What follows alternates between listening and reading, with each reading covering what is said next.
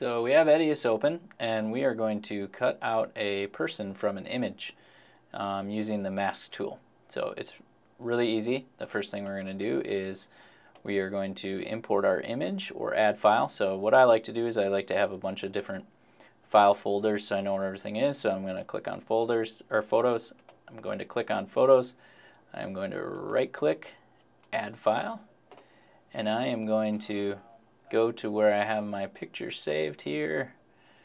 Let's see here, right there, that lovely headshot of myself. So one thing I like to point out to people too is whenever you're bringing in a clip, if you want to make sure that it's going to transfer to your project folder, just make sure this is checked, and that will automatically transfer everything you bring in through add file into your project folder so things don't go offline for other people.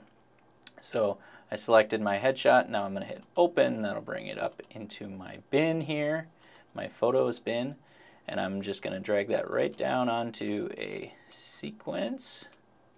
I'm going to zoom in a little, and so now I want to cut out myself.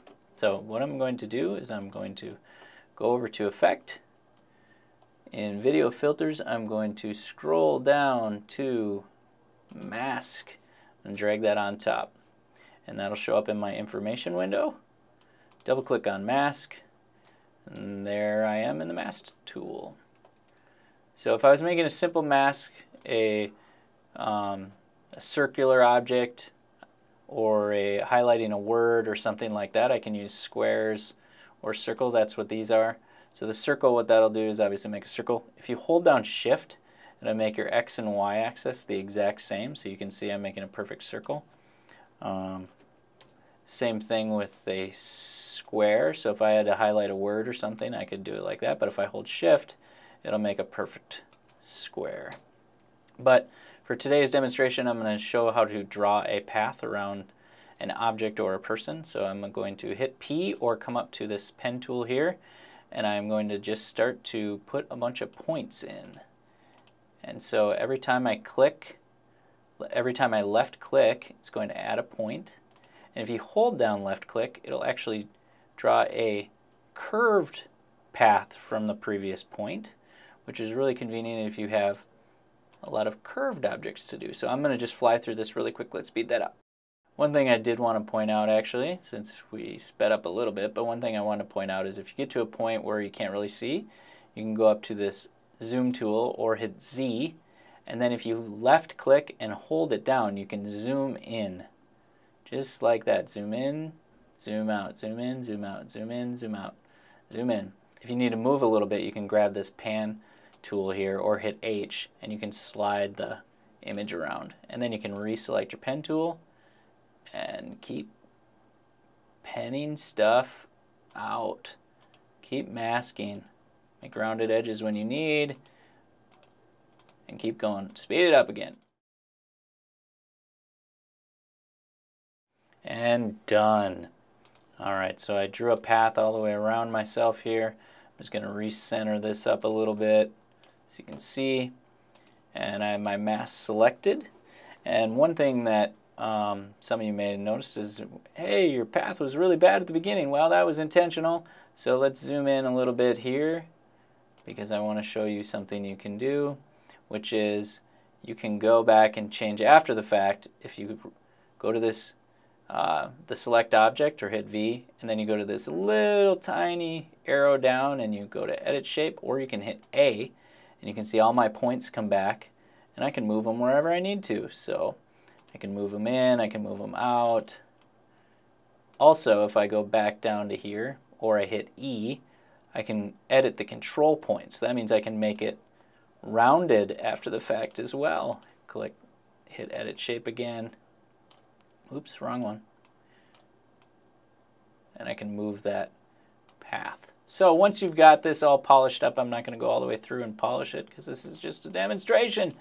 But you should do it as perfect as you can, especially when going to air. So once you have this mask selected, all you have to do is go to outside and go to opacity, highlight that, hit 0, and you can see I am all by myself there, no longer in the cold.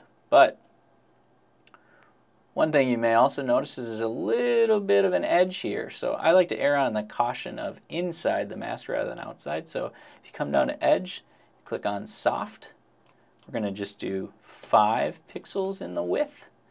And this little drop down is both, so it would be set to both, I think, as a default. So both would obviously mean both inside the path, or the path you drew, and outside the path you drew. So I'm going to do inside, and you can see it kind of cleaned up that edge.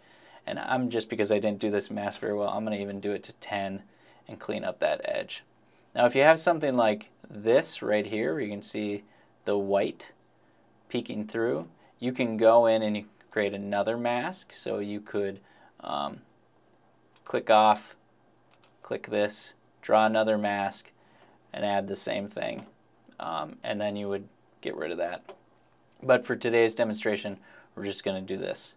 So if I wanted the cutout part to be a separate layer from the background, let's say I wanted to do a white background or something, I would do it just like this. Let's say I wanted to apply a filter to outside this mask. I would put my opacity to 100% again, so you can see my cold tundra came back. But I can click this filter button here, and I can go over to select filter, and this will add a little window like such. Go to video filters, and let's just make it a Gaussian blur on the outside. Hit OK, and you can see it blurred everything. That's a lot of blur.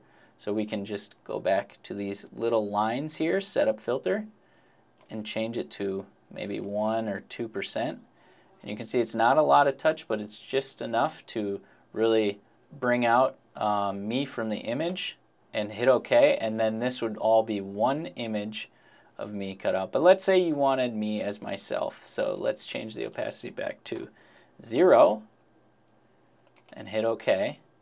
And now I am all alone there. So let's put me on a white background. So what I'm going to do is I'm going to click on my photos again. I'm going to go up here to New Clip, Color Matte, change the color to be white, hit OK, hit OK, and you can see I got a color matte here. And now I am on white. So this would be perfect if you grabbed an image from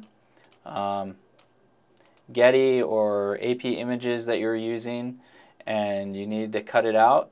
You could do that all in Edius if you didn't have Photoshop or something else, and you can make it look fairly clean. And the nice thing about having 2 separate layers like this is you can add font or text that comes out from behind this object, or a verify graphic or something like that that comes out through there.